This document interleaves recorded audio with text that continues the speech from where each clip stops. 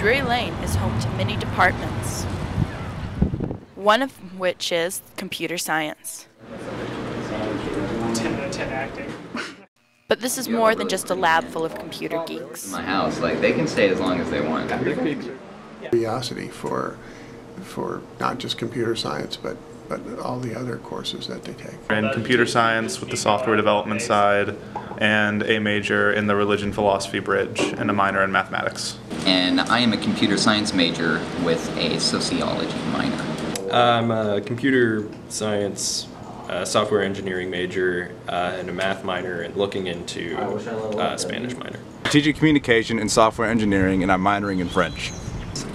Computer science and economics. Science, mathematics, and computer science, and I minor in French and Middle East studies. However, the department has not always been in Springfield Hall. The department used to be housed in Pearson's Hall until 2016. I've never liked the old lab. Except Windows open. What? This lab is with the windows open. That really got me. That really got me. Here, it's different. It's changed. To open them, but obviously these don't open.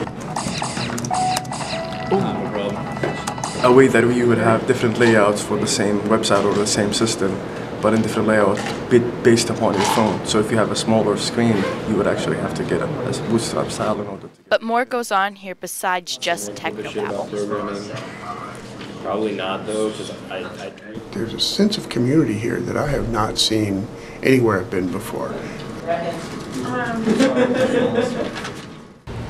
Feels like a family of sorts. We're the older brothers and sisters, and they're, the fresh meat. A lot more like hanging out with a bunch of friends. Going in the lab and seeing upper class students helping introduction students with their homework for no reason other than that they want to is not something you find at other universities. It's the best tool. It's the only useful thing in Blue. It was fucking hard to play. Everything happens here for this little community. So does lunch. You know what a multiple attribute is? Nope. Helping make up a typical day for this community of computer scientists. Yeah. What does that mean? Rosalind Alcacer, DU TV.